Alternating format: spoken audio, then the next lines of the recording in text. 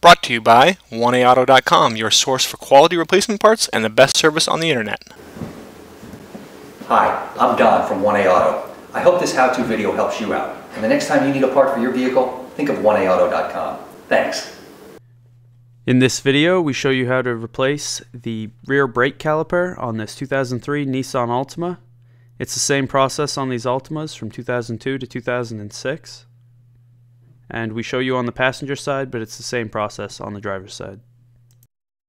And the items you'll need for this is 8, 12, 14, 19, and 21 millimeter sockets and ratchet, and a piece of pipe for leverage, a 14 millimeter wrench, brake fluid, jack and jack stands, a torque wrench, and a funnel. You want to start off by removing your wheel. If you don't have air-powered tools, you want to loosen up those 21 millimeter lug nuts on the ground, raise the vehicle and remove them the rest of the way, and then you can pull your wheel off. Now's where you want to inspect your brakes. You can look in here and see how much life is left on your brake pads, and then you want to feel your rotor and make sure it's not too deeply gouged. Ours is actually in really bad shape. We're going to start off by removing the caliper. You want to remove these two 19 millimeter bolts. And we'll just fast forward as Don does this. And you can see he's using that piece of pipe for some extra leverage to help break those bolts free.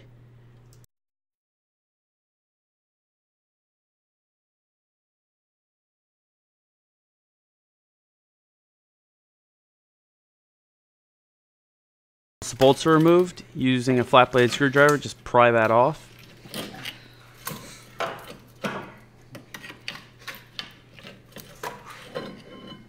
And then you can set that aside. The flexible brake line is held in place by a 12 millimeter bolt. Just use a socket and ratchet or wrench to remove it.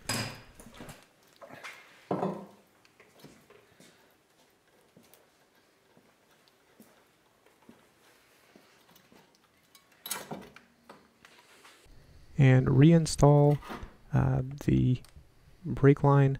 Make sure you put a new copper crush washer between the line and the caliper, as well as the end of the bolt and the line, and then tighten that up and tighten that bolt to about 30 to 35 foot-pounds.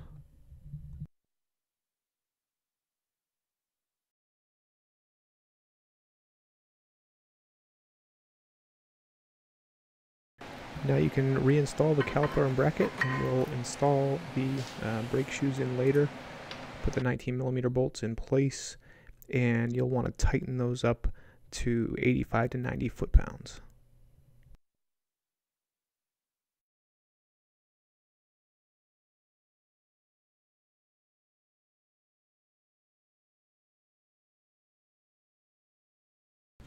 Now you want to remove this 14 millimeter bolt right here.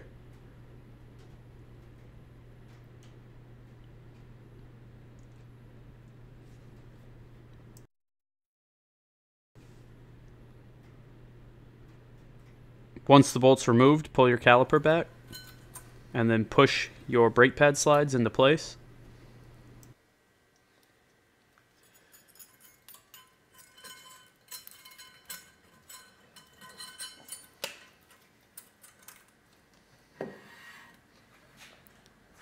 Once the slides are in place, you can put your brake pads back in.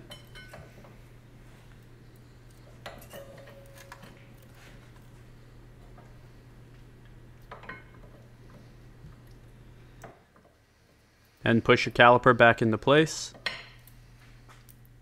and replace that 14 millimeter bolt.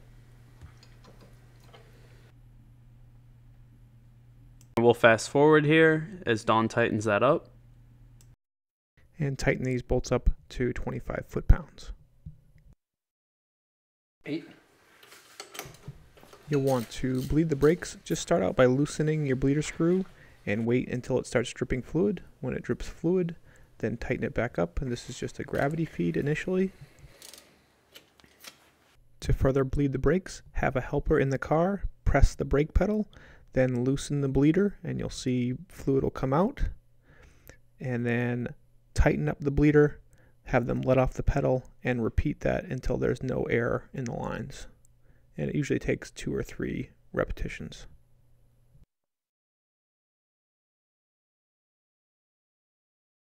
Reinstall the wheel and tire, and hubcap, and then just tighten the lug nuts preliminarily.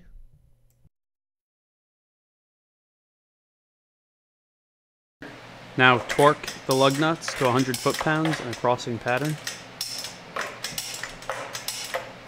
After bleeding the brakes, you're going to want to replace the brake fluid that was lost. So just fill your brake fluid up to the fill line.